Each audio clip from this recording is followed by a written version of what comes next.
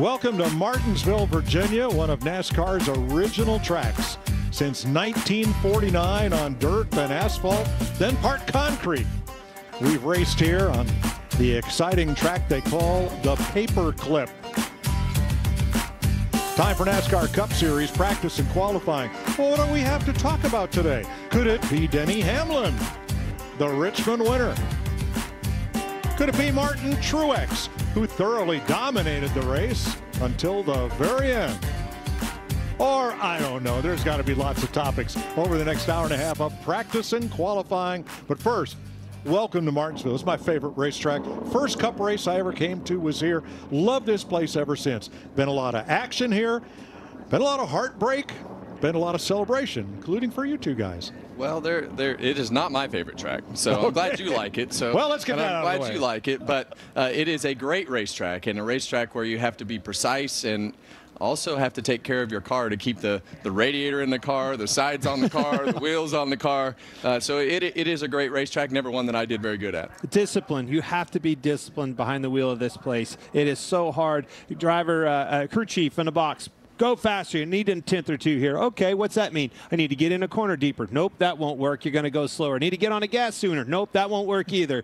Got to be disciplined behind here. Let this car roll. Work on, for today, right, that center of the corner, the roll speed in your race car. I want my car to roll around that corner 5/8. The 5/8 mark to 3/4 mark around there where the car takes a rotate, takes set, and I can get back to that gas. That's where it's at. There weren't very many racetracks that I would walk down to Clint's Holler and say, hey, what do I need to do? But this was definitely one of them that I would spend the whole week asking Clint what I needed to do at the racetrack. Let me add to that, though. It wasn't always that way. This was something that I had to learn. This was by far, I think, has there ever been a guy that showed up and won their first one? Maybe, but only a few. This is a hard place to learn, and the discipline is such a big part of it. All right, we're back to the usual format of two 20-minute practice sessions, Group A and Group B, and then we'll move to qualifying. It's going to be a fun afternoon here at Martinsville. Welcome back to Martinsville. NASCAR Cup practice on the way. Let's go down trackside to Jamie Little. Yeah, Denny Hamlin's had a quiet week. Nobody's talking about anything. Just kidding. We're still talking about the restart at the end of that race last week. Denny, now that you've had a chance to look at it, what is your impression of what you did and what happened, what transpired there? I mean, I feel like I explained it pretty well on my podcast, Exercise Detrimental, every Monday. But, I mean, yeah, definitely went early. I was trying to combat the advantage that the cars that were around me were trying to get on me by switching it up on them, you know, and making them have to react to me instead of me reacting to them. So certainly from now on, I texted Elton Sawyer. I said I'll keep it in the box from here going forward. So certainly, like any other call or rule that NASCAR will put an emphasis on, I'm sure they'll address it in the drivers' meeting and say, hey, we're going to pay attention to this and make sure you keep it in the box. So we'll keep it in the box. All right. Thanks for your time, Denny. Mike? Well said. And I did listen to his podcast and Joey Logano's and got their points of view on it. Heard Elton Sawyer in the press conference, and we'll discuss it as we go through this show and maybe show you a bit of video you haven't seen before. Yeah. And you tell me, Clint, I know that there's different parts and pieces of this that you could agree or disagree with, but in that situation, you're all about winning the race, and to win the race, you know that it puts him in a box, and Denny's been around this a long time, that he knows if he goes a little bit early that it's probably questionable as to whether they make that call or don't. So as much chatter as there is about it this week, I'd keep it in the box if I was anybody else, because they're probably going to make that call next time. 100% agree with the latter part of that. First part of that, yes, that's exactly what he was doing. That's like I said it on the broadcast. You know, it worked. He won. All right, here is the restart. Hamlin on the inside, Truex on the outside, and right there, okay, Hamlin's on the gas, but right there, Truex is also at 100% throttle. So well, saying two wrongs don't make it right. Yeah, and even though it's 5 frames on the screen there, the bottom line is Martin has to fire off that car, and he's got to be ready for that car to go early, in my opinion. Yep. And I think that You know, Denny caught him a little bit off guard going earlier than he probably for sure thought he was going to go, but you have to be ready to not put yourself in a box of getting beat like that. That's a good point. The difference between the two of them being full throttle was about 1/6 of a second. Too close to call. Also about 1 car length. It's a ball and strike call. Yeah. They made the call. We played on. The race finished up. And yeah, we get to talk about it all week. That's right. But it doesn't change anything. No. I'm glad that humans are officiating the sport. They made the call, and we race on. I'm glad we have cars on the track at Martinsville the following week. We finally made it a week. Think that car's ever won here? Been in victory lane. Got some clocks behind it. Yeah. Good looking rod. That hot rod is good looking. We had Ray Evernham on Happy Hour this week on the podcast, and he talked about getting Jeff Gordon started here at Martinsville, and you talked about it in the pre-race. You don't just show up here and go fast. You have to work at it because it is such a rhythm racetrack. A lot of it depends on how your car is handling the things that you're fighting for that particular week. But Jeff Gordon became really, really good at this place for a long time. He will be the co-grand marshal tomorrow with Jeff Bodine, the driver who got Rick Hendrick's first win at this race 40 years ago, on a day in which if they didn't score, Rick Hendrick was going to shut the team down. But Harry Hyde and Bodine convinced Rick, hey, the car's ready for Martinsville. The guys want to go. Jeff wants to drive. Let's go there. And, of course, they won the race, and the rest is history. So tomorrow, 1,500 current and former employees of Hendrick Auto Group and Hendrick Motorsports will be here. They'll all be wearing ruby red shirts to cheer on these 4 ruby red cars, because as the 25th is the silver anniversary and the 50th is the golden, the 40th anniversary is the ruby anniversary. Oh, well, you know, the stats are really good here, and you listen to that story about 1,500 Hendrick employees showing up. That doesn't surprise me, and I know it doesn't surprise you guys either. That's just what Rick Hendrick, Hendrick Motorsports, Hendrick Automotive Group, that's just who they are as people and how they operate, and they are all about the people, which is one thing that makes them so great. Said it on the quarter panel of Alex Bowman's car. They do it right. Rick Hendrick always does it right. Jamie? And Jeff Gordon, you guys were just talking about him, a big part of the legacy of Hendrick Motorsports. Jeff, it's a big celebration this weekend. What's it like for you just hearing the stories, seeing these race cars with this throwback paint scheme? What does that mean to you? Yeah, I mean, it's been such an incredible 40 years at Hendrick Motorsports. I've been so fortunate to be a part of 30 plus of them, and you know, just been reminiscing with Rick and with Linda and so many people that have been here for many, many years, and Jeff Bodine's going to be here, and you know, just that first win, how critical it was to the future and where we are today at Hendrick Motorsports.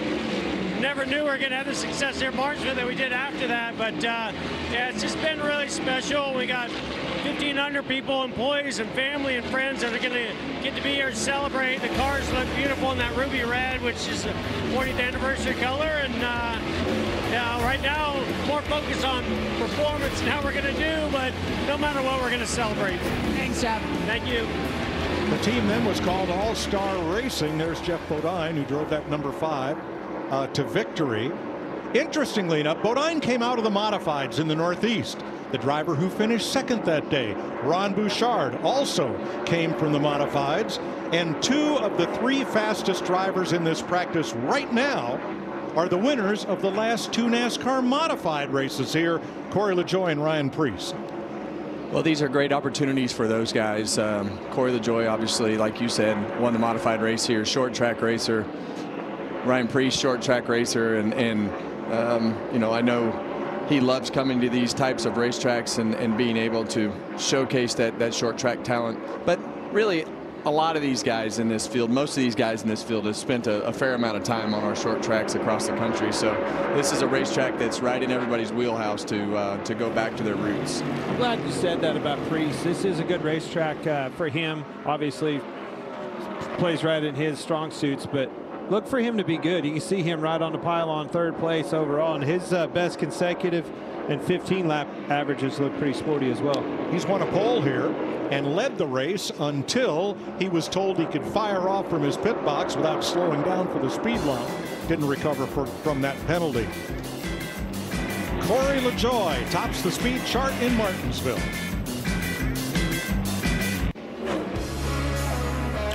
Welcome back to Martinsville. More than halfway through Group A practice. The top 7 drivers on the board have all won here.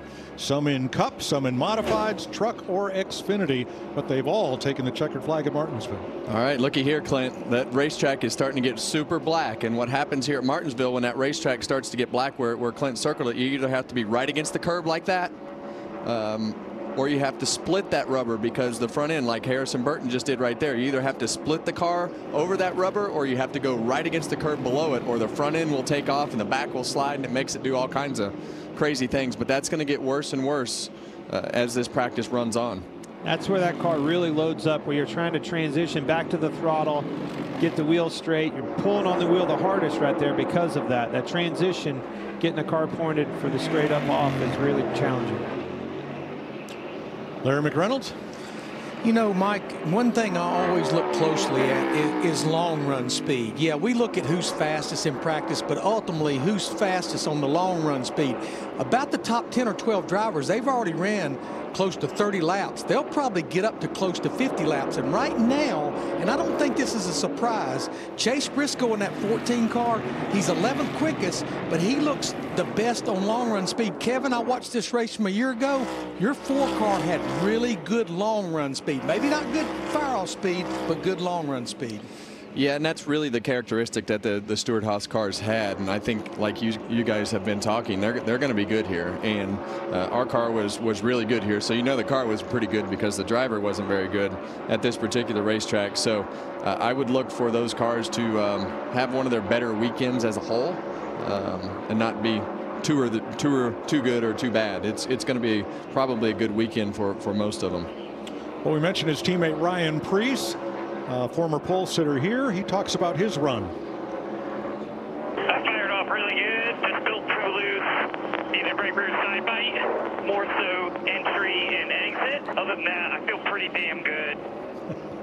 Well, the only thing I would caution against that is the entry and the exit comment, because that right rear tire will wear out and it will make the car loose in the corner. And when you downshift here into the corners, it is just it's an area that you have to be able to be good a long ways through the run on the entry. Well, go ahead and look at it, boys and girls. This 24 car is fast again at Martinsville.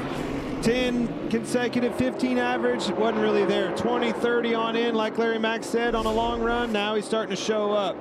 Second on the sheet in the 20 and second on the sheet in the 30. Who's in front of him on 30? His teammate Bowman. Yeah, and if that car is, like we heard Ryan Preece talk, if that car falls off on the entry to the exit, you can really make a lot of time from those 50 to 80 lap mark as the other cars are falling off, if your car is not doing those things. The way you drive this place, you can't just take off. And I'm not picking on Corey LaJoie, but his car was really fast, obviously fastest in this group, but he's fallen off quite a bit on a long run. Yeah, and this car, the difference with this car and the old car, Clint, is you really have to charge the corner. You've got the downshift, so the way that you charge into the corner, there's less roll speed. You still have to have some roll speed, but you can get away with driving the car in hard and kind of getting on that right front and really rotating the car on the exit and work on the drive up off the corner. That's where our cars were so good last year at this race. We were able to continuously get in the corner, but we had really good drive up off the corner and not have to baby the throttle. We could just put the throttle down. You have to drive this car with a neutral balance. With this track specifically, you have to keep that car not leaning on the right front too hard, not leaning on that right rear too hard. And usually if you're leaning on the right front too hard, eventually all of a sudden now the right rear is starting to get loose, because it gets that push snap loose up off, you burn the right rear up. One driver in the news this week is Austin Dillon. He was very vocal on the radio last week, has been for the last few weeks, about strategy. So Richard Silver's Racing made a change. Keith Rodden came off the pit box to a wider role with the organization. And VP of Competition Andy Petrie said he talked Justin Alexander, Austin's former crew chief, into coming back up and onto the pit box for the rest of the season. They have had success together. We'll see how it plays out. You had to do something. They were getting beat up pretty bad. Confidence is everything in this sport, and once it's crushed, it's hard to get back. Well, Richard's not afraid to make changes, and Richard has always been that way. He never wants to just sit there with he doesn't want to sit on his hands. He wants to be able to make changes, and he wants to see his cars run good. And when it doesn't feel right, he's just going to decide one day, and you're going to get a phone call, and he's going to say, hey, we're making a change. Here's what we're going to do. We got to get better. Yeah, careful what you ask for with him. It'll happen. Right. Alex Bowman, best consecutive 30 laps in this practice session. That's the one that matters.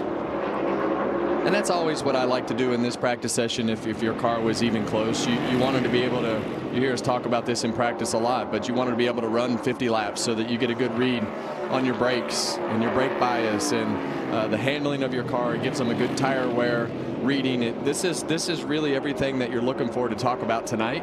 You got to remember those fast laps so that you can relate that to qualifying when you need to make the adjustments to your car and the balance to go out and qualify today, because qualifying is super important at this track and track position. But this is really the best read that you're going to, it's the only read you're going to get on your car to have the conversations tonight about what you need to change and what you want out of your car. And this is a great session for that, because the racetrack was already rubbered up from the truck race and Xfinity practice and qualifying yesterday.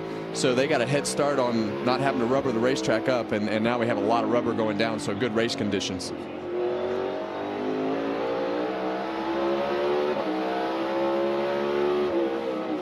Starting a diamond like you were talking about, see him straddle this, drive up the racetrack, straddle the rubber a little bit, diamond back up, get that straight drive off the corner.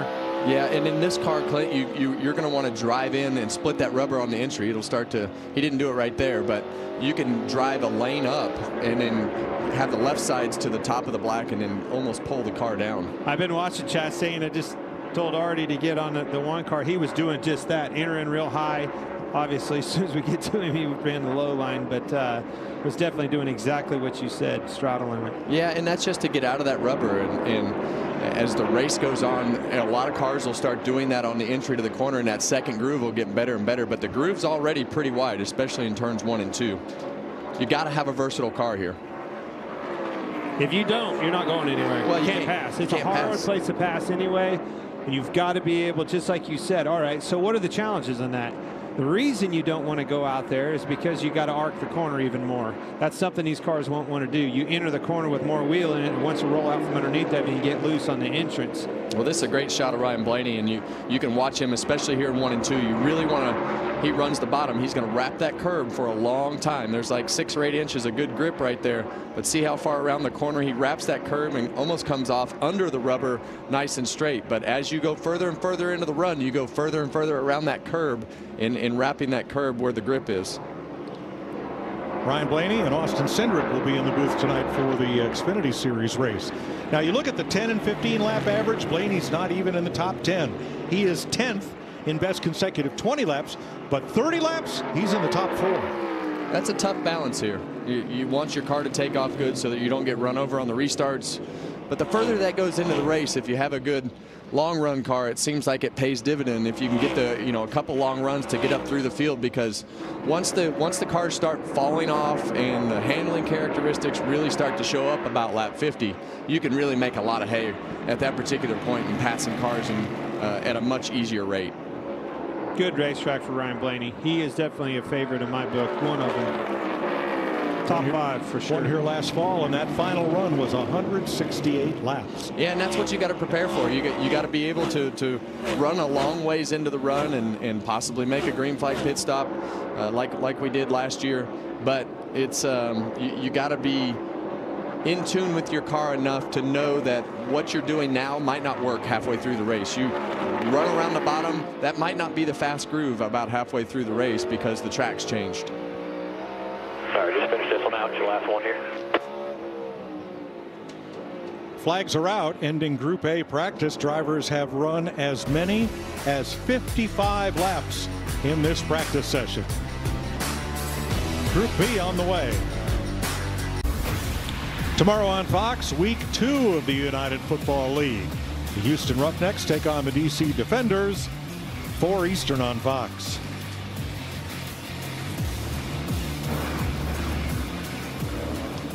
There they are. Those nuclear red hot dogs that everybody, it's tradition. You go to the ballpark, you got to have a hot dog. You come to Martinsville, you got to have a hot dog. And folks, they're still $2. That's cool. You need a dozen of them, Kevin. Yeah. Actually, I got to be up here with you. Don't need a dozen. Yeah, I'm going to say I'm going to need my own bathroom, too. Oh, that looks like a dozen right there. We have a winner. Jamie. Corey LaJoie, fastest so far in practice. Well, how good did it feel? I know getting out early is key there, but how did it feel at the end of the session? Well, on the racetrack screen, you can lay a heater down, but there's also, it's the same for everybody else. It's nice, you know, after a week, you remember you can drive, because last week was really tough. We had a long week at Richmond and did not run good. So you spend about 6 days wondering if you can do it. You know, and just talking to sports psychologists, talking to the guys. I know these guys went hard to work this week. So it's nice to just come out of the box swinging because I know I'm capable. I know our group's capable. So to see this Cambridge Camaro at the top of the heap for a little while. We got to qualify early. Not excited about that, but part of it. So we'll get a decent lap in here later on and then fight like hell for 500 laps tomorrow. Thanks, Corey. Thanks, Jamie. Thanks, Jamie. Denny Hamlin, in his post-race comments at Richmond, said it was his pit crew that won him the race last Sunday, getting him out of the pits on the final stop ahead of Martin Truex. Now we'll sync up the stop times of these two cars. Watch the Truex left rear. A double clutch there made all the difference. Yeah, and that's all it takes. You know, that double clutch on the left rear. And you know, this is an interesting dynamic. Some of those pit crew members used to be on Martin Truex's team. Yeah, and you know the way that all that worked out, and we saw the Truex rage after the race with everything that happened, kind of screams that maybe there's some internal things that have happened there with everything that is going on with that dynamic. But bottom line is, Denny Hamlin's pit crew put him out in front of everybody, and he made it happen on the restart and won the race. But the pit crew started that ball rolling. And the celebrating they did after they got him out first would support every comment you just made. Yeah. I've raced my whole life, and I can guarantee you, I've watched you race most of your life too. If that role was reversed and it was either one of us in that car and you got that win stole from you that bad, I'd be a hot boy. Well, and you've been a part of those team dynamics before, right? That too. It just all adds up, man. It's all part of it. There's so many things that happen inside the race teams to try to, you know, when one team's running good, they make this pit crew better, and then all of a sudden the other team starts running good and they won't take the pit crew back, and all those crazy, weird dynamics that happen in the internal politics of the teams. And I know none of them on their team. So just to make that clear. Hamlin's crew chief, Chris Gabehart, by the way, is a Purdue grad. Well, they're in the news this week, Final Four week. Well, he definitely is using that degree in a very good way. Chris Gabehart is one of my favorite crew chiefs on the circuit because I love his work ethic. I love how he just controls his driver. Alan Gustafson, Chase Elliott's crew chief, I love him too. He has a great spirit about him that makes him super competitive with everything that he does, and he expects the same thing out of Chase. And very competitive, man. Good looking car. Love that gold on there. Yeah, and that is a great. Mobil One always does a great job with their paint schemes and everything that they do in our sport to promote everything that they have going on with the cars. They're the gold standard. And that guy driving it's got a pretty good pedigree here at Martinsville Speedway and on the short tracks across the southeast, Josh Berry. So we expect big things out of him this week. And we've talked about the Stewart-Haas cars running well at this particular racetrack with this next-gen car, and with everything that he has been able to do on short tracks, and Bristol and Richmond were great races for him with everything that he did. So big weekend for Josh Berry and Rodney. Berry's won here in Xfinity and late models. Saw Kyle Busch last night. He was over with Braxton at Wake County Speedway racing Bandoleros, and we were racing legend cars, sitting up in the grandstands, just the two of us. Nobody there. Nothing. We didn't have anything else to do, so we're out there racing. We having a good time.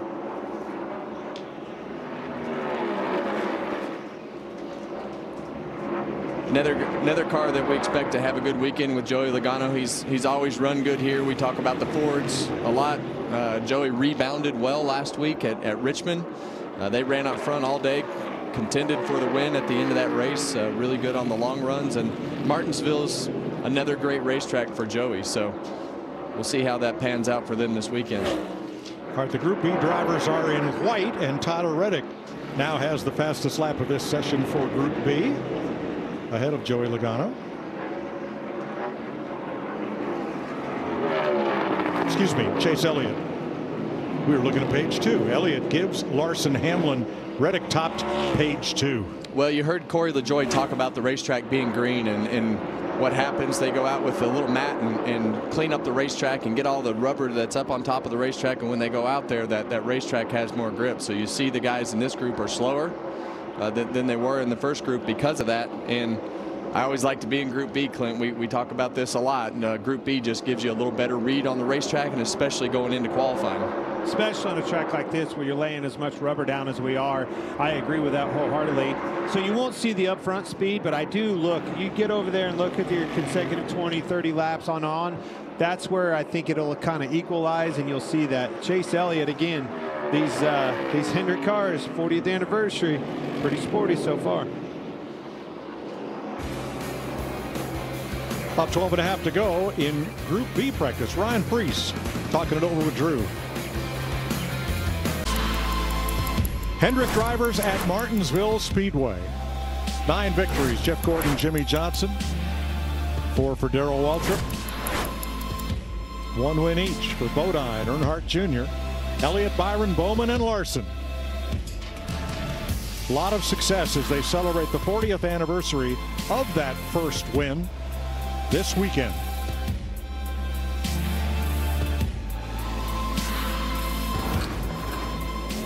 Chase Elliott has the fastest individual lap in this B group, 20.16, set on his 11th of 29 laps.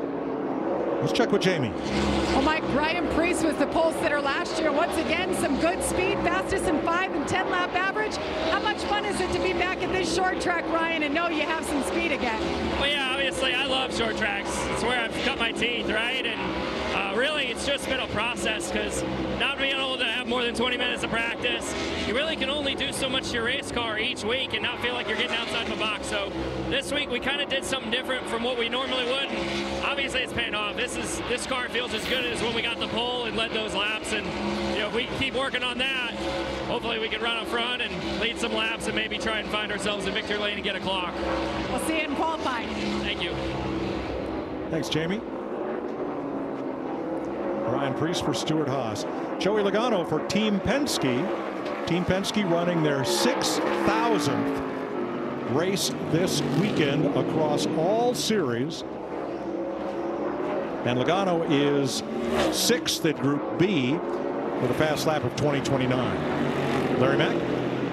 Yeah, he's run 33 laps, Mike, and his fall off does not look that bad. But I was very interested in what he told Jamie Little, or what Paul Wolf, his crew chief, told Jamie Little at Richmond last week. You know, every racetrack we go to is different, but if you're turning laps anywhere, you're learning. You're putting pages in the notebook. And Paul Wolf told Jamie Little they were part of the North Wilkesboro tire test a few weeks ago, and they felt like they learned something that helped them at the short tracks. I go back 2 years ago when he won the championship. They had gotten off. They went and did a test, a Goodyear tire test at Homestead Miami Speedway, and as we know, they got things together in the playoffs and went on to win the championship. You're always learning something no matter what racetrack you're at. Right, Larry, their fall off is only 2 to 3 tenths a second from their fastest lap.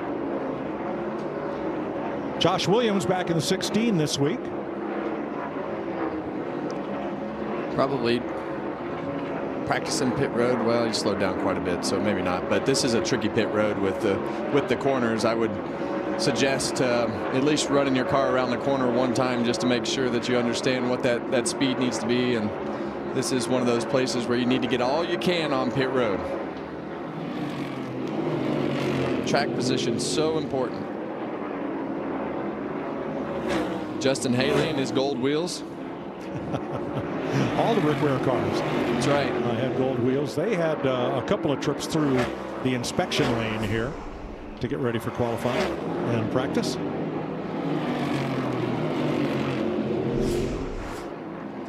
And Ricky Stenhouse carrying the bright yellow and orange this week on the 47. Well, we love those Sunny D colors, Mike.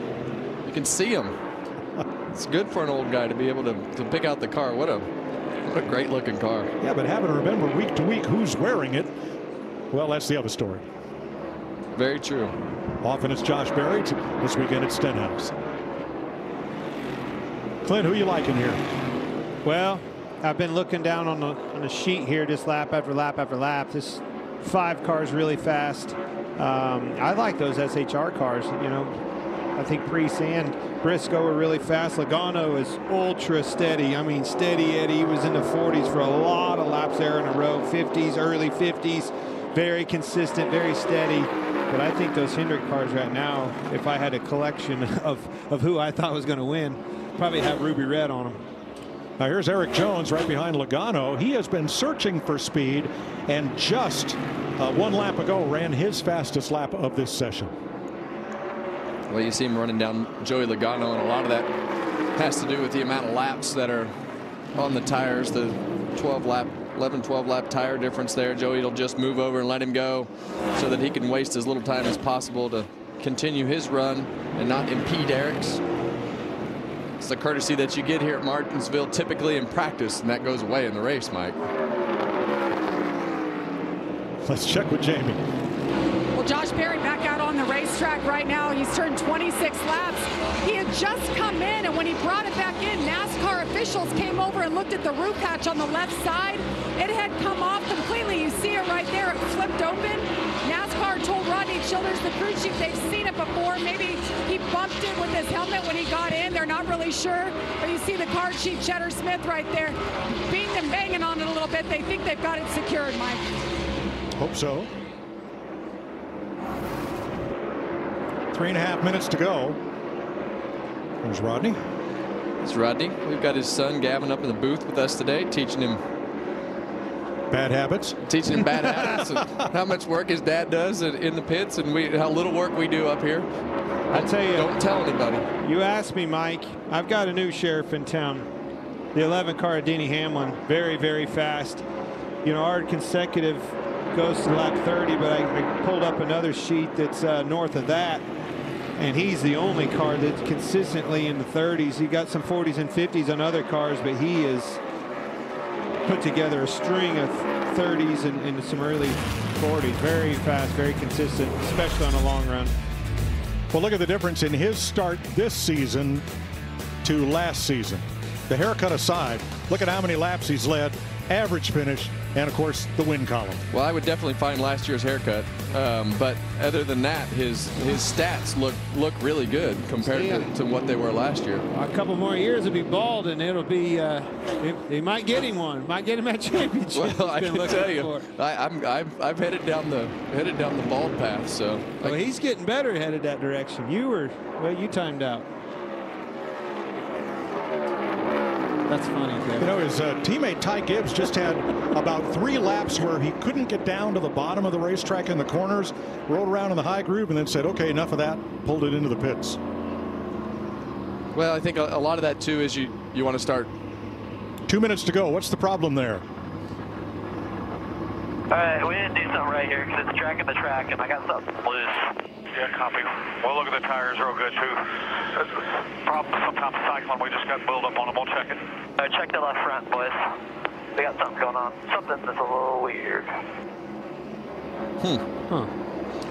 It is hard to cycle the tires here with the build up and taking back off, and so it can definitely give you a read. But usually these guys are pretty good at knowing when there's something wrong with their car because they drive them so much. Didn't they just have a steering rack issue? They did.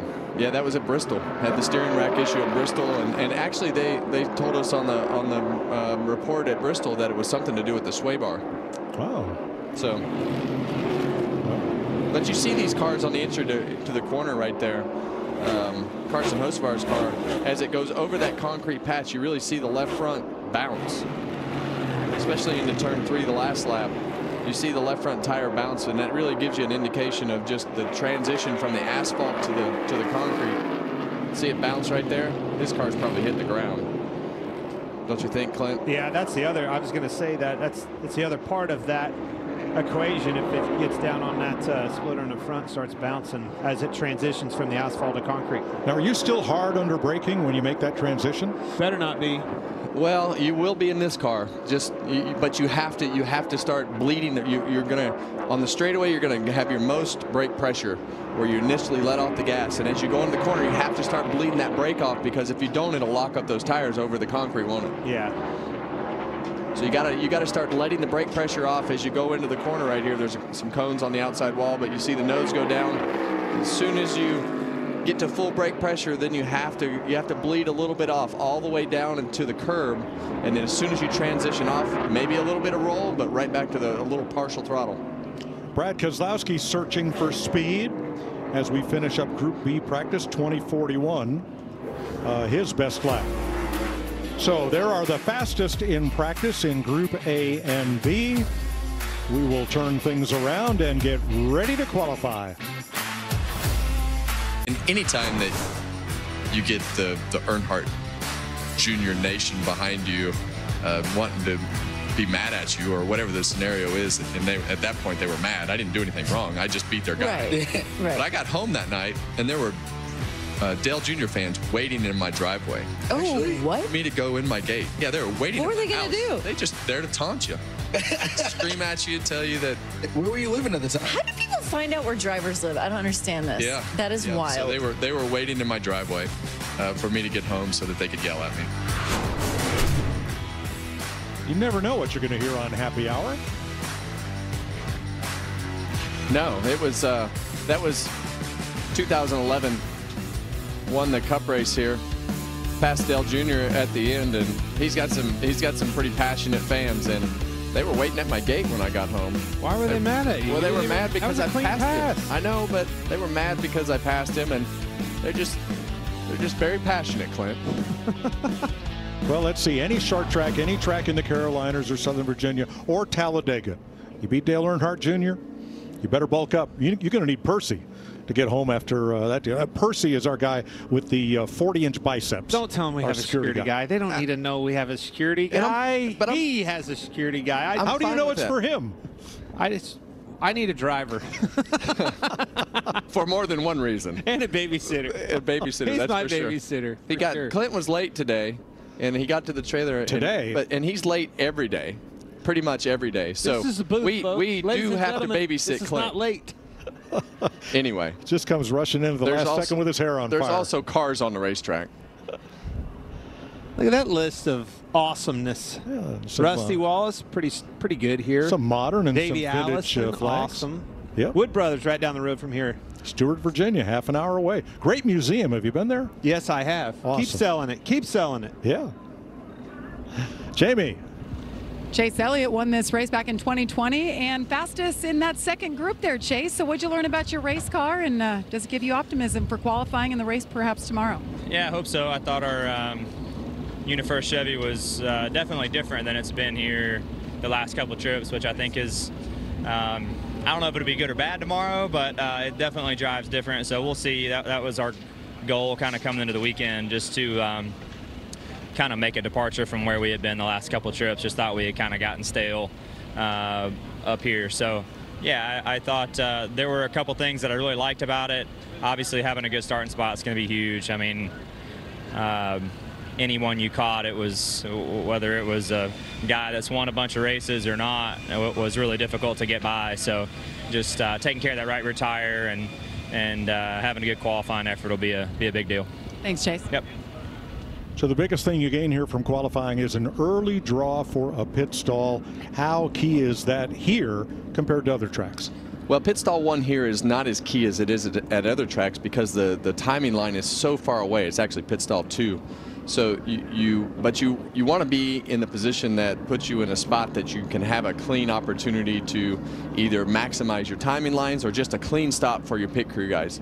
Personally, Clint, I'd rather be on the straight line of pit road here on the front stretch than in the corners, because I always had trouble picking up my pit boxes, but I have a hard time seeing. No, you're spot on. It's blind around there. You can't see around your A post or through your window net. I mean, you literally can't see your box, especially if you're coming around a car as well on those corners, especially. So pit boxes 9 and 10 at the end of the front straightaway before the curve with an opening between them. That would be your preference? I think so, yes. If you get that opening before the curve, it gives you a good shot in. The only issue that you have there is if somebody picks in front of you, because of the way that the speed lines are, people want to do that to take advantage of it. I think it was 12. We were back here, and actually they put a timing line in because of it. Brian Patty found it, and I passed Jeff Gordon on pit road. Did it like 3 runs in a row. I looked past him pulling into my box. He whined about it, got a rule change. Well, we talk about the famed Wood brothers from Stewart, Virginia, and here they are with Harrison Burton at the wheel. You saw Harrison Burton get loose off of turn 4 coming to the white flag. That is the absolute worst thing that you can have happen at this racetrack, coming to the white flag and getting loose off of turn 4, because it hurts both laps. We'll see how it goes for him. 2027 on lap 1. Still loose off. Yeah, you hear it spinning the tires, and this is going to be a lot like last week. These early cars are not going to have the best situation because of all the rubber on the racetrack, and the more cars that go, the more it's going to pick that rubber up and clean the racetrack up. Zane Smith next. The qualifying order set by a metric, which includes last week's finish, last week's fastest lap, and the point standings. Yeah, you see Zane having trouble too off of turn 4, just kind of sliding through that rubber, but his car's bouncing on the entry to the corner, over the concrete down into the entry of the corner.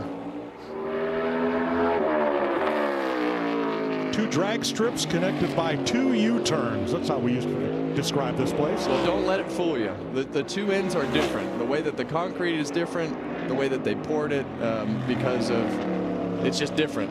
The length of how long the concrete is on the entry to the corners, and there's a dip into turn 3 over the concrete patch, and it's always felt like I could drive into turn 1 a little bit harder. But the way that you drive these 2 ends is very different. I know they look the same. What I heard you say right there is timing. That's that discipline aspect that I was talking about at the top of this show. Timing at this place is so hard to piece together. Yes, it's a paper clip, and yes, both ends look the same, but they're drastically different, aren't they? Yes, and the timing in this qualifying session is trying to not drive it into the corner harder. At most places here, you want to drive in a little bit harder, because you can with this car, and that's where you make the most speed, is driving in. You can go up the hill a little bit like Hemrick did right there and get away with it in qualifying. You hustle the car a little bit. You got to get the speed on the entry to the corner and get as far around that corner so that you can put the throttle down on the exit. Corey LaJoie had the fastest individual lap in practice, and already Zane Smith has gone faster in qualifying than any practice lap today. You know, look right there at the left side tires on that 7 car, and that's one of the biggest differences in race practice and qualifying is air pressure in tires. When they were getting out there making those long runs earlier, they were down around 8, 9, 10 pounds in the left side tires and maybe around 20 in the rights. Qualifying, you put about 28 to 30 in the rights, 14, 15 up to 16 in the lefts. That's the big difference in air pressure from racing to qualifying. Man, did you see that exit of turn 4, Clint? I had a really funny joke about that tire, but I'm going to leave it to Chris Myers for Sunday. Look at that thing. Look at that left rear tire. Looks like a dragster, doesn't it? That's what Mike said. 2 drag races. Tire proves it, Mike. Ryan Preece. First of 2 laps, and he is fastest, 1996. No surprise. Good lap. Good racetrack for him. Going for more. Quite a bit in the green, too. Oh, so hit the curb. Got a little greedy getting into the corner. Overdrove that entrance like you were talking about. Yeah, and what happens when you overdrive the entrance or carry too much speed right there? The left front tire wants to start to try to lock up, and the next thing you know, it starts to bounce around, and then you get a little off track trying to chase the brake pressure down into turn 3, and then he just barely touched the curb. All right, bumping will begin with Austin Dillon. Fast 5 move on to round 2. Oh, just what we just talked about. You got to drive into the corner hard, but as you go over that bump into turn 1, where it goes from asphalt to concrete, you have to release the brake pressure. It'll do just that right there. Lock up the tire.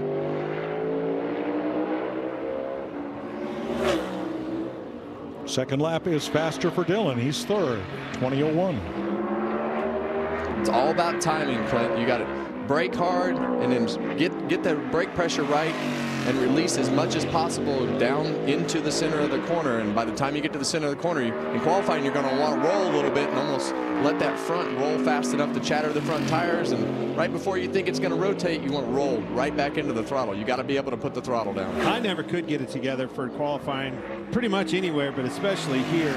I would always overstep that line, and it's so hard to do. If you understep it, there's no worse feeling as a race car driver is getting, done with qualifying and realizing you underdrove the car. So you push hard, attack the corner like you're talking about, step over that line, the car rolls out from underneath of you, your lap is shot. Austin Cindric goes to the top of the board, 1991. That bumps Harrison Burton. Well, you see Todd Gilliland get loose off 4 and get in the wall, right coming to the green flag, and see a lot of these guys struggling off of turn 4. And I always felt like there was a little bit of a dip late center in turn 4 there, where the car would almost get over on the right rear tire and start sliding. We've seen a lot of these guys slide the tire, but that's going to be the difference in who gets the pole and who doesn't, who can put that throttle down off of turn 4. See him sliding bad. Second by 3/1000ths. That'll bump Corey LaJoie. Still in the green here. Well, that's obviously the bubble to 5th. For sliding around as much as he was, that 92 is a pretty good lap. Well, I had this conversation last night with Keelan. In these 2-lap qualifying sessions, and Martinsville is another situation like that. The cars, to go fast, it's probably still just not going to feel good, and you just have to make it go fast. And sometimes it's going to slide and do things that doesn't feel right. But you got to trust the speed and your markers and everything that goes with making a good lap. No one really wrapped the bottom good. Both curbs slipped up. Same thing. A little bit there. Still trending good up off the corner, marching back up to almost a 10th. Well, he's in the fast 5 by 4/1000ths. There it is up off of turn 4 again. Turn 4 is really, really slick today. Coming to the checkered flag there, you saw Noah slide the back of the car, but it's a timing of rolling into the throttle and being able to put it down as fast as throttle, but being in the right spot on the racetrack and not in the rubber.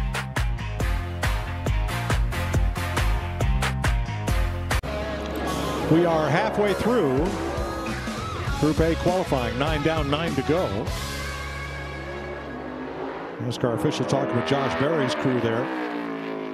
Still messing with that roof hatch. Yeah, Chase Briscoe. All right, there you see Chase Briscoe coming off of turn 4 there. That's going to be the spot that, in my opinion, Clint, will determine the pole. Who can get the throttle down the best off of turn 4? He hooked the bottom good. Chase always runs really well here at Martinsville. Seems to always be able to make speed and really edgy situation like we've been talking about with the car sliding and wanting to lock up tires. He always seems to be pretty good at that. Top of the board. Yeah, you see him bounce around a little bit there on. Whoa, oh, goodness. Got to the gas too soon. Bumps Noah Gregson out of the fast 5. Man, that cost him. Yeah, that lap's over.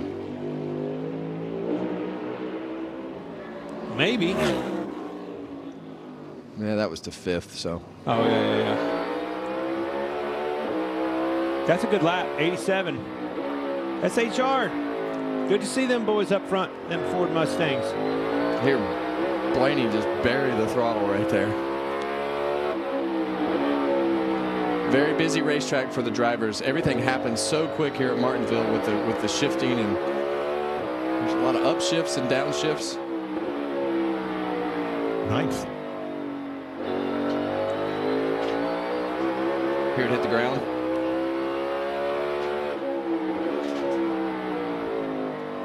Never mind. There's somebody opening the door in a booth. That's your coffee they're bringing you. There we go. Up to second on lap 2. You think he? Yes. gave up that first lap to be good on the second? No, I mean, we were in car with him, so it was hard to tell if he missed somewhere, but I would say he missed somewhere. But I really think that there's more to that second lap if you can get all the dots connected to put a lap together. Somebody's going to do it. That bumps Zane Smith. Here is Alex Bowman.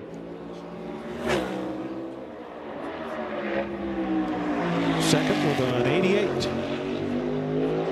Well, you see those cars not want to have the rear stick to the racetrack as they get right past the center of the corners. These guys want to throttle up. And one thing that you have to do here, everything happens a little bit faster in stayed right where he was in qualifying, so you have to open your hands a little bit faster when you try to put that throttle down harder. You got to open your hands a little bit faster to try to open the wheel to let that thing drive a little bit straighter and set that right rear tire a little bit quicker than what you did in practice. And it's really hard to get the timing of all that right.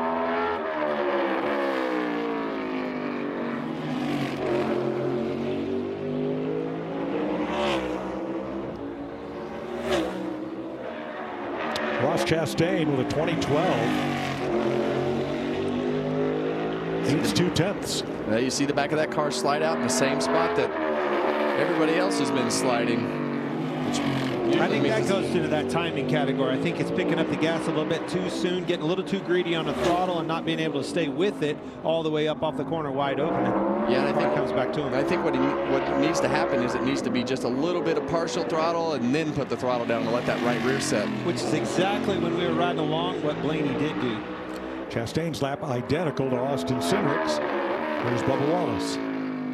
This car really likes the wheel to be opened up. It's a big difference if you don't have as much wheel into it to make to the left to be able to open that wheel up. Joey Hand taught me that as we were training for road course sessions, and it was really a light bulb that went off, and you just got to pick a spot on the exit of the corner to drive as straight as possible to get those hands open as soon as possible. Now Wallace has bumped Cindric. He bumped Cindric instead of Chastain because of car owner points. Chastain is ahead of him, and that's Wallace a big goes to the top. 79, business is picking up, boys.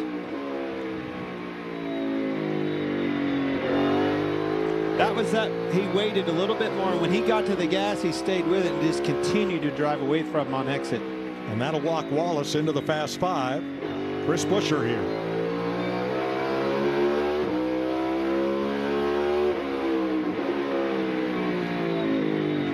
Oh, kind of blew it down there. It's getting in the corner. Yeah, and you have to be able to drive the thing in the corner to make speed.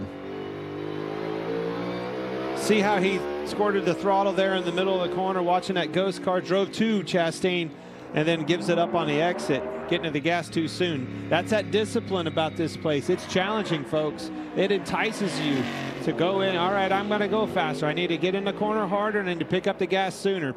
Two things you can't do here. William Byron's car was really straight off of turn 2 on this first lap, Clint. Little wiggle off of turn 4.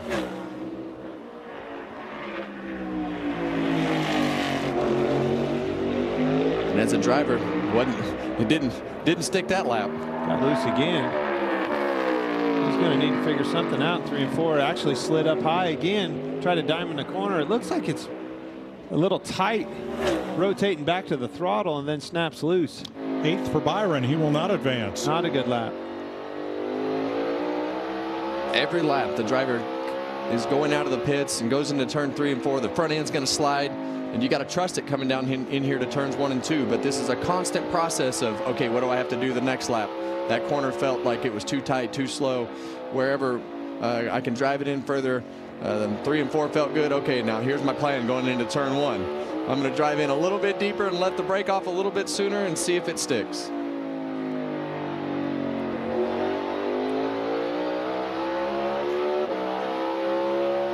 Such tight laps here. Briscoe's second at a 1987, and 5th is 1991. An 87 to a 91.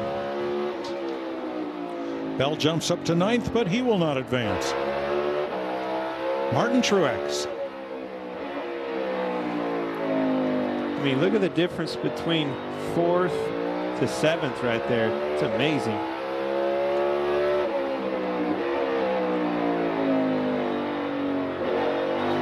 Truex against Chastain. One of them will advance, one will not.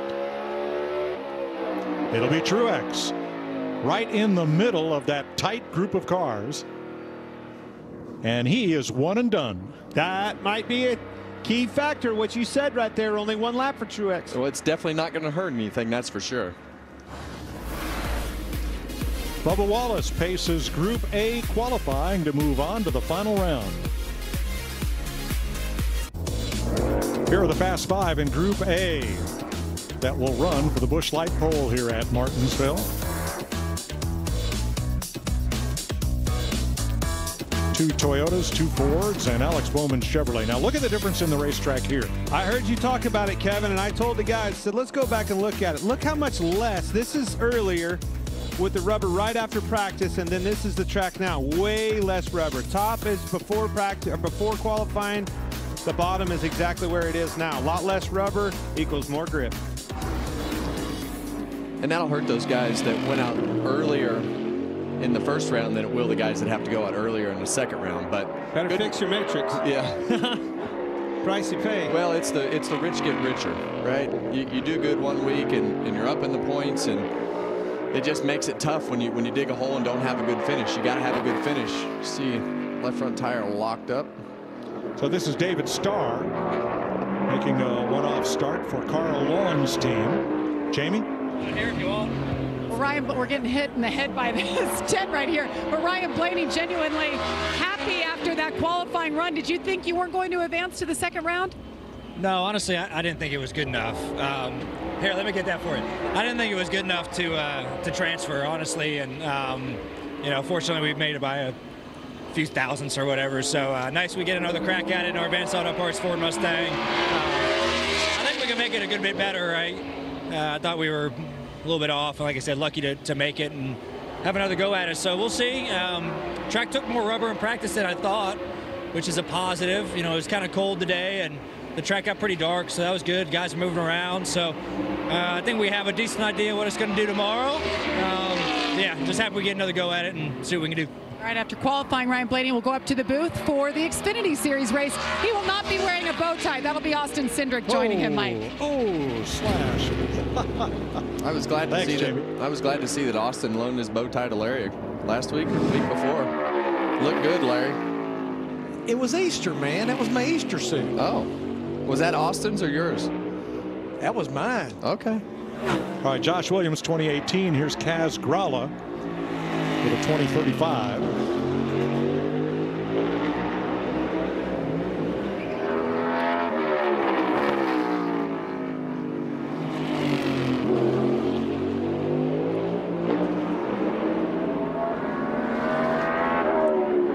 And second lap is faster. 2017. Justin Haley. Oh, see that left front tire lock up. So easy to do here. And he got loose. That's a messy first lap. See him trying to lock up there again. Touching the curb a little bit.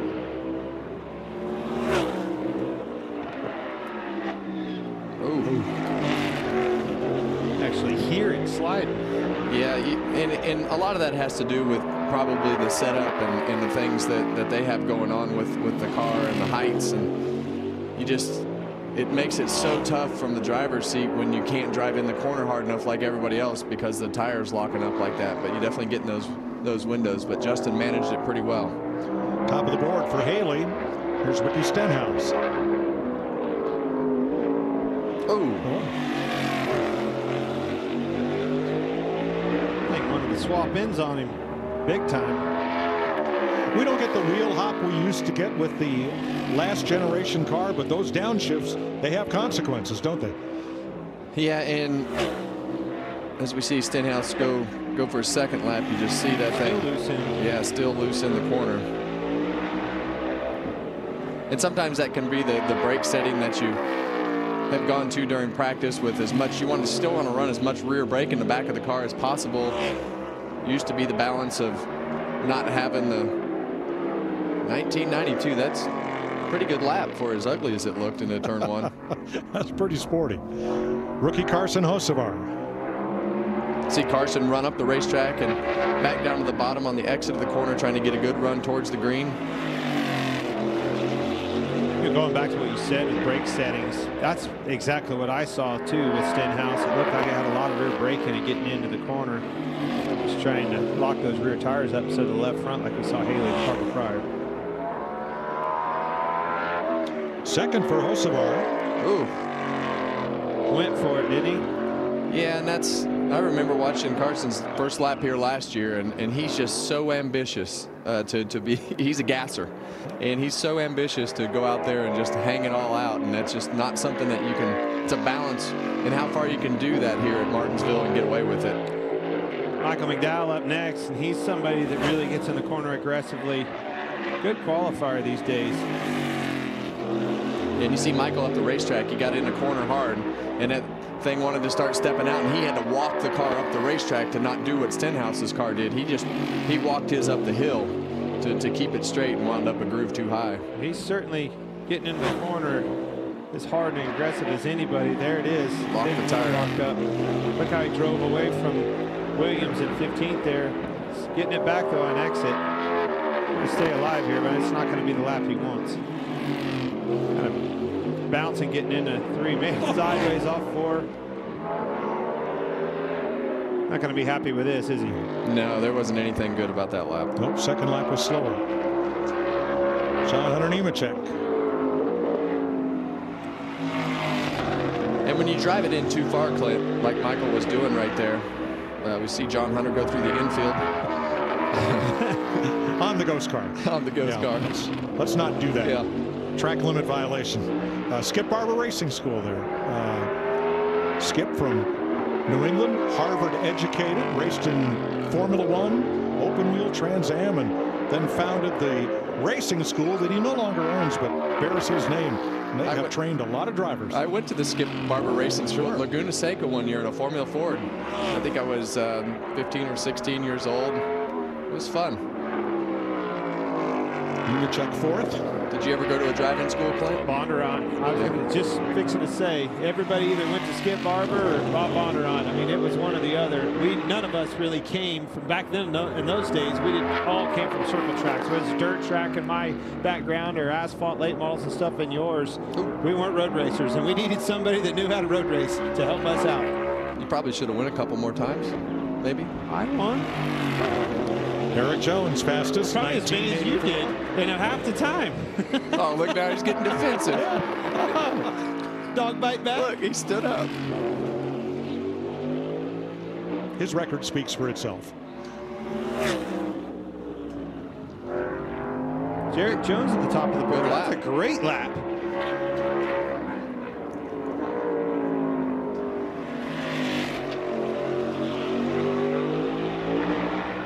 And Suarez, a little wiggle off turn 2.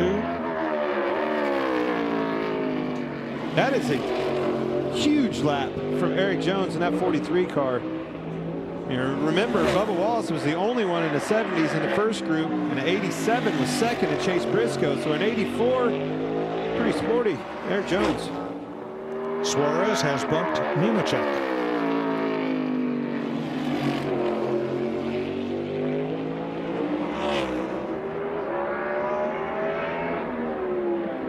Tell you, Clint, that Suarez car was pretty straight everywhere.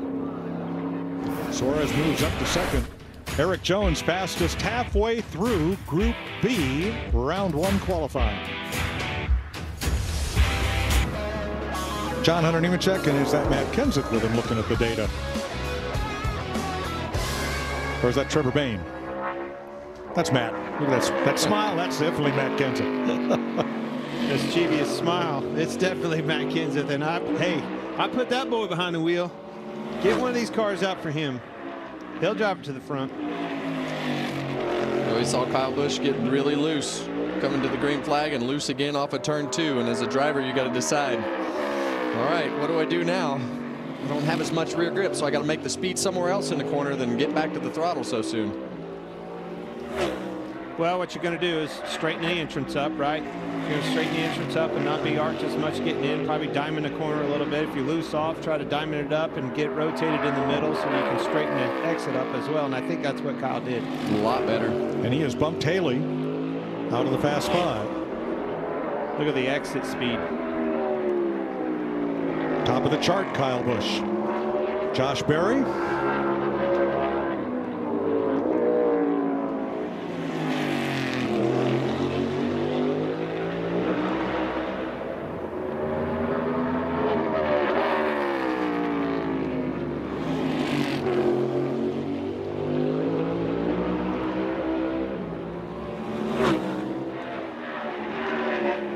Berry, second fastest, bumps Carson Hocevar. Well, you see him walk that car up the racetrack on the entry to turn 1 on the second lap here. This track is definitely picking up speed in a big way. I think the rubber that we were talking about, some of it, and I think the shade, the sun going down on this racetrack behind the grandstands is helping as well. Wow. Berry even faster, 1970. All right, Ty Gibbs. Remember, a 79 was fastest in the first group. Well, the other thing is happening, you see it right there, the shade on the racetrack.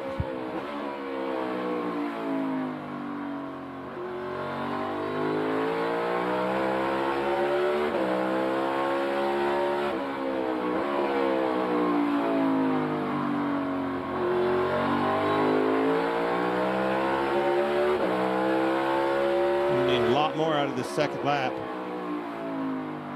9th on lap 1. Really diamond in the corner. Needs about 2/10.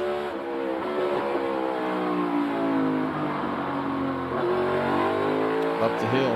Sliding up in the middle of the corner. He gets a it. little bit.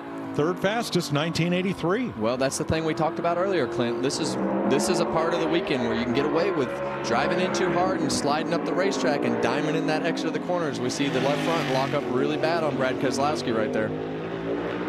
So Stenhouse is bumped. Suarez on the bubble.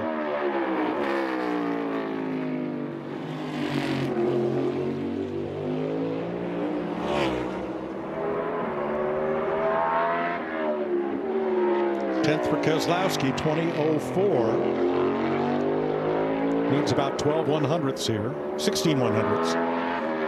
This is a track, and this is probably going to win some people over and lose some people over, but I really wish we could run these cars on a track like this without shifting. I think it would change the name of the game. I think it would, you know, when I think of shifting, I think it crutches a lap. If you're tight, you can downshift, get the thing rotated, and get back up the gas. It helps that lap. It's an aid to everything. Oh, that was messy. All right, third for Keselowski, bumps Suarez. Tyler Reddick, and this is where the lock-ins will begin for round 2. Yeah, you talk about shifting, Clint. A lot of these manufacturers have got it to the point where they shift off the rev limiter. You don't even have to let off the throttle to shift down the straightaway. So your upshift will actually just, you'll put tension against the shifter, and it'll just fall into gear when it hits the rev limiter. Exactly. Just keep perfecting it. And everybody's got opinions. I certainly have mine. And that's one on a track like this, I wish we could figure out how to make go away. So Reddick 10. It doesn't get any closer than that. Whoa, he picks up to 6th, but that will lock Josh Berry into the final round. Here's Joey Logano. If he goes to the top of the sheet, you may see him try to just run one lap. Remember that first group, Truex was the only one on the lap, but it's going to take more than that. If he is first or second, he will lock himself in to the final round. He's going to need another lap. Remember, he's the 4th car left, and I think one of those cars, if Chase Elliott after him, Denny Hamlin, or Kyle Larson, I love what I saw out of Truex, giving them that opportunity to do that. It's an option on the table. Logano to second, locks himself into the final round. Man, this track's picking up, Kevin. Knocks out Eric Jones. I think some of it has to do with the conditions. I think a lot of it has to do with the rubber just continuously getting cleaned up off the racetrack as well.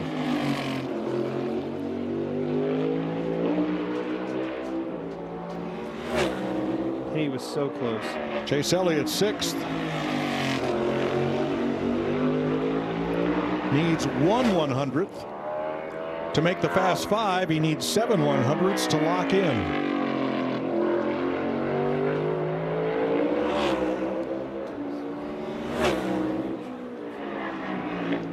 Top of the board for Elliott. He moves to the final round. Wow, that's a shot fired. First car in the 60s. So it's Denny Hamlin and Kyle Larson now against Kyle Busch and Brad Keselowski for the final 2 spots. Be a huge win tomorrow on Sunday. You put that 9 car Chase Elliott back in victory lane. NASCAR's most popular driver. It's been a minute. Yeah, and if he wins, you know where we're going, right? Where we're going? Hamlin to 5th, knocks out Keselowski. Don't you remember the promise that we made if Chase Elliott won? What was it going to be?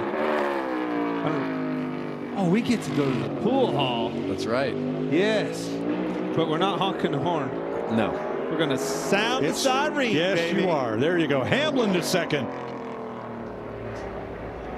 And he is in. That means the final spot in the Fast Five will be Kyle Larson or Kyle Busch. This car was extremely fast in race trim. If he can make this bubble, you might see this car pull off. It's close. This car is extremely fast everywhere, Clint. Seems to be. Bubba Wallace fastest in Group A would not have made it in Group B into the final round. Larson needs 1/100th of a second and a little more. A really good point what you said. It just tells you, I mean, what is it, a matter of 20 minutes maybe? That sun going down, the rubber coming off the racetrack, business is picking up. And the last spot in the final round goes to Kyle Larson, top of the board.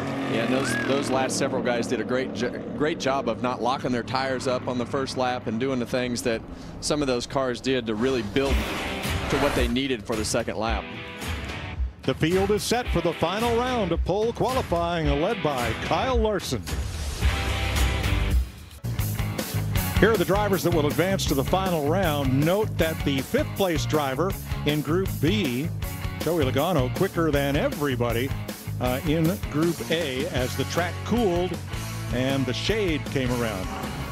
Truex is the only one with 1 lap on his tires. All right, Jamie. Well, Mike, Chase Briscoe's been so good here. Top 10 the last 4 races, all with this new car. But things are a little different. Aero package is different. The body's different. How did this car compare?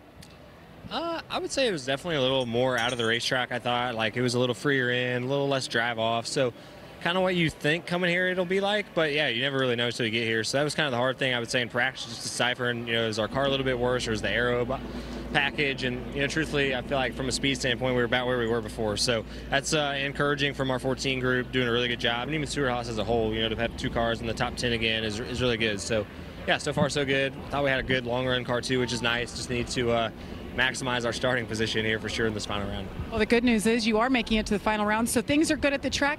Things are good at home. Yeah. You just made an announcement on Twitter. Want to share that with the world? Yeah, I'm definitely extra motivated now. I got 2 more mouths to feed. So yeah, me and Marissa are expecting, and twins. There is not much in life that compares to the doctor telling you, oh wait, by the way, there's 2.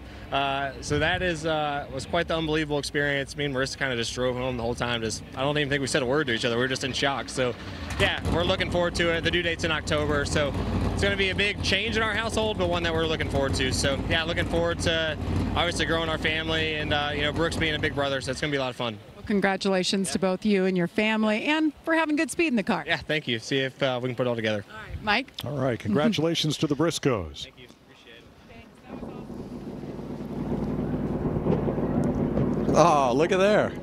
Well, that's his motorhome. Is that his bus? Yeah, that's his own motorhome. It cost me $15. Definitely is. Yeah, I had to actually buy it for him. Asked him to put it in there. I can't believe they didn't burn all those things. You think they actually sold it? Oh, yeah. Or did they give that away? What you don't know is my motorhome's right in front of that one. All right, 4 Fords, 3 Toyotas, and 3 Chevys will run for the pole in Martinsville next. Martinsville Speedway dates to 1949. It was a dirt track built in a swale between two hillsides with the Norfolk and Western Railway running right next to the backstretch. 151 races when they waved the green flag on Sunday. There's Clay Earls, Fred Lorenzen, and Miss Virginia with the very first grandfather clock awarded here. You know where that clock is today? I'll tell you tomorrow. I have to wait for tomorrow? Yeah, you got to wait. What's cool about those is where do they build them? Well, they build them right down the road, 3 miles from here in Ridgeway, Virginia. At least you can tell us that. We'll have to wait for tomorrow for the rest of the story, folks. Wait till they bring the coal drag by on the way to the sea.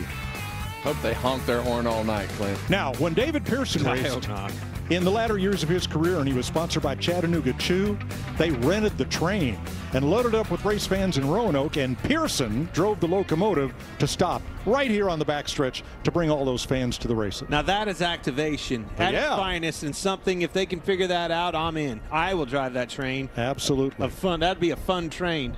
That's what we'll call it, the fun train. People like you won't be on it. Are you talking to me? That is exactly who I'm looking at.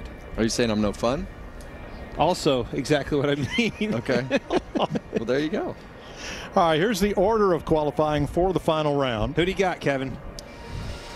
Oh, this is such a tough one. Your old car's in it. Yeah, I'm going to go with Josh Berry. I like it. I'm going to Martin Truex. 1 lap on his tires. Got beat up last week. Martin Truex. Jamie? Well, Josh Berry's already winning with this paint scheme. It looks absolutely gorgeous in person. And Josh, you qualified on the front row at Bristol the last, or I guess 2 short tracks ago. What do you think you have here for this second round?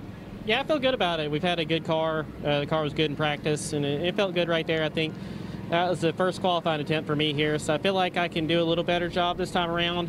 Just Rodney and these guys have done a great job. Car's really solid, looks great. Mobil 1 50th anniversary. The gold looks awesome, so we're going to try to hopefully put him back on the front row. That'd be fun. All right, he's got to win in Xfinity, but first time in the Cup car. And by the way, the roof hatch is what we were talking about earlier. They got it all good and secured. He's ready to go for round 2. Thanks, Jamie. Ryan Blaney will be first on the clock. We'll go Group A drivers, slowest to fastest from round 1, and then Group B drivers, slowest to fastest. Watch his hand, Clint. See him preload that shifter, and it just falls into gear. 1991 in round 1 for Blaney. Pretty slick, huh? I've never seen that before. That's exactly what he's doing. I remember Robbie Gordon was the first one that I ever heard do that in Pocono a long time ago. He was actually our teammate at RCR. And we got back Monday morning. I said, "Did you do what I think you did?" He said, "Yeah, that's pretty cool, huh?" He waited till that thing hit the rev limiter, and it had his hand on it and wait. And as soon as it hit the rev limiter, it fell right into gear. Also a good way to blow it up. 1981 on lap 2. Okay. So that's a 10th better than he ran in the first round. I don't know, Kevin. It's the only car that has 1 lap on his tires. I don't know if that's an advantage or not. We're going to find out right here. Martin Truex Jr.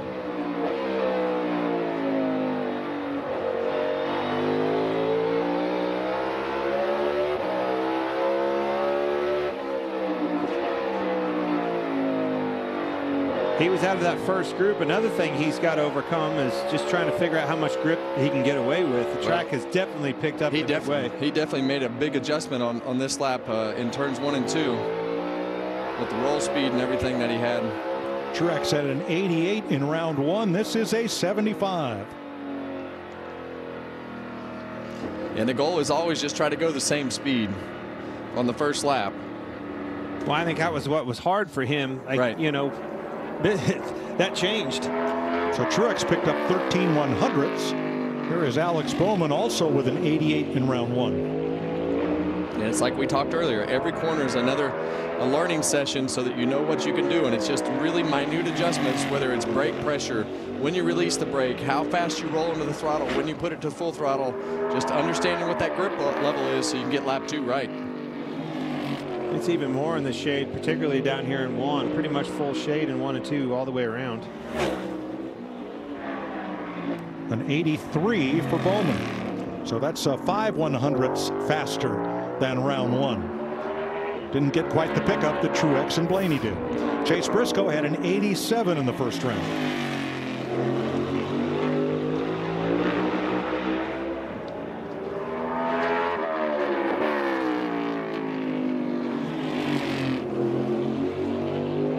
Like how he wrapped that curb right there. It's better than turns 1 and 2. That's an 83. Similar pickup to Bowman's.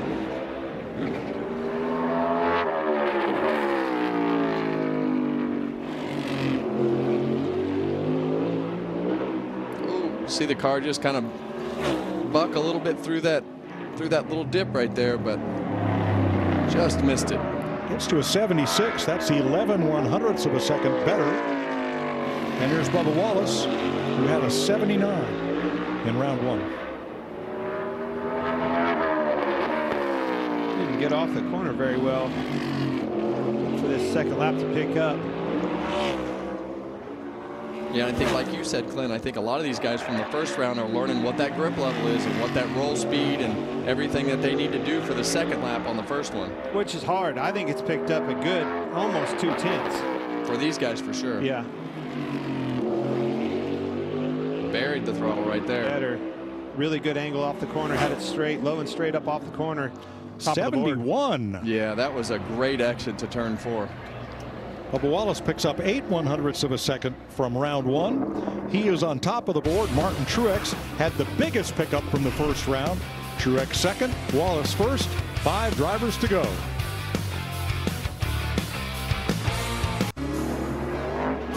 Bubba Wallace is fastest after the Group A drivers have run their second round, 19.719, a pickup of 8/100ths over round 1. As the track continues to get cooler and shadier, we move to Group B and Joey Logano. Logano had a 72 in round 1.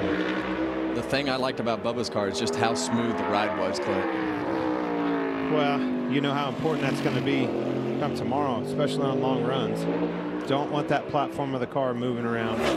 Larry Mack analyzed Wallace's fast lap and said his strong suit was the middle of the corner between 1 and 2. Good exit by Logano right there. But why is that important? Momentum is key on something like this. You don't want to stop and go. You don't want to slow the car down and then have to. I always explain it like pulling a boat out of the water. The more on plane you can keep it, the better off it'll be. But that 22 car and the 45 car, or the 23 car and the 22 car, looked totally different. The ride in the 23 was super smooth. 22 moved around a lot. A 76 for Logano was a pickup of just 3/100ths of a second. Here's Josh Berry. Berry had a 70 in round 1. Well, I don't look for these cars to have that big pickup like the Group A did. Went for it. But I do think that if they can run the same lap, obviously, we had some 60s in this group, and your pole sitter will come from it.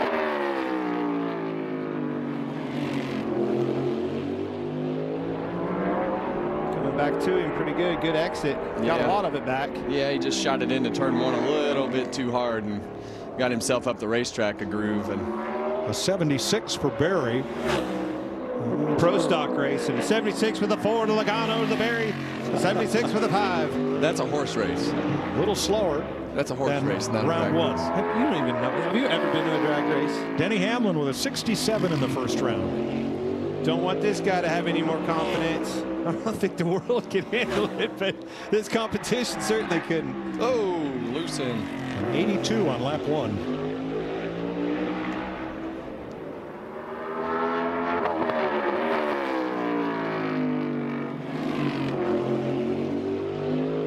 Rolling that middle well.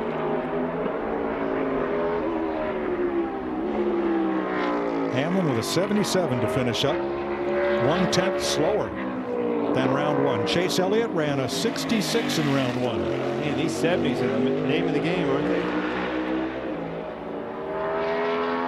It's all in that balance of getting off of turn 4 and getting into turn 1 as hard as you can without having the car jockey around, but it's a fine line. Fine line between first and 8th right now. Look at that, 1/10, exactly 1/10.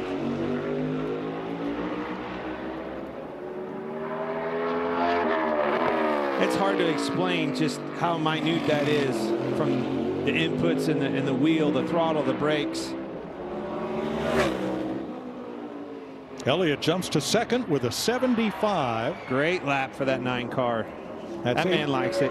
8 100ths off what he ran in round 1. So Kyle Larson, 64 in round 1. If he falls 6 or 7 100ths, he could still win the pole. Look at this. A lot of green. This car is extremely fast. Slipped up a little bit on exit. Gave it all back. Right close. So close. Second with a 73. 2 100ths separate Wallace and Larson. He had him smoked all the way to the exit. Got a little bit greedy with the throttle and gave it back. Couldn't keep the throttle down. Still in the green here. Rolls that middle well. Look how fast it rolls the middle. Got a better exit. Larson with a 7.18. Wow. Wallace a 7.19. 1/1000th of a second decides the Busch Light pole. 7.18 to a 7.19. That is also pro stock numbers right there. Yes, it is. Jamie? And Bubba Wallace still standing here kind of shaking your head. 1/1000th. That's the bad news. The good news is you're still starting on the front row at Martinsville. Of all people, B. Larson by 1,000th. So they're good. He's one of the best. So proud of our team, though. So it's good. What did he call it last week? Karma. Still getting him. There is your front row at Martinsville for tomorrow's 400 lapper. We'll talk to Kyle Larson after this.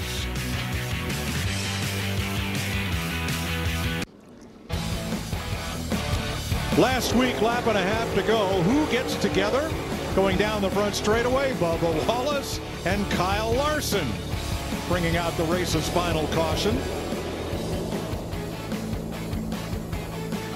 And they had a discussion after.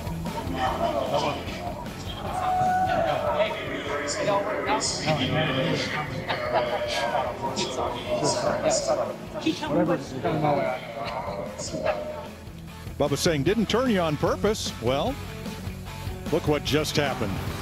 Jamie. Kyle Larson gets the pole. I just talked to Bubba, and he goes, of all people, is this a little sweet revenge? I don't know. Last week was pretty sweet revenge. Us finishing third and him having a rough pit stop. But no, that was honestly a bit unexpected. I mean, I knew he'd be good. That second lap didn't feel that great. So it was just enough, though. So really cool to get this 40th anniversary Hendrick Camaro on the pole. And it seems all 4 Hendrick cars are really good, too. So hopefully it's a good day for the organization, and can be celebrating for Rick and Linda and everybody who's been a part of this organization for the 40 years. So really excited about it. Number 1 pit stall is going to be great. So just got to execute a good race. Congratulations, Kyle Larson. You see Linda Hendrick on the door right here, Mike. How about that? 18th career pole for Kyle Larson. He and Joey Logano have won multiple poles this season. And for Hendrick Motorsports, their 249th career pole. Well, one thing that I took out of the Netflix documentary, Clint, was she expects to win. Yes, 100%. Yes. Man, I love this lineup. They're all up front. You want stars, folks? Every one of them are up front. Chevy Toyota, 2 Fords in row 3. Byron, he's the only one that surprised me, to be honest with you. And Bell. Bell back there, you'll keep an eye on them. They're going to be coming to the front. Who could forget Ross Chastain's finish? I really thought Noah would run a little bit better. Buscher back here in row 15. That's going to be a struggle for him. A long day, but if anybody can do it, it's him. And that's the lineup for 400 laps tomorrow on FS1. Tonight on FS1, race day, 7 p.m. Eastern Time. And then our Xfinity Series race following immediately. We'll see you tomorrow for 400 laps at Martinsville as we congratulate Kyle Larson, Hendrick Motorsports, and Chevrolet winning the pole at Martinsville.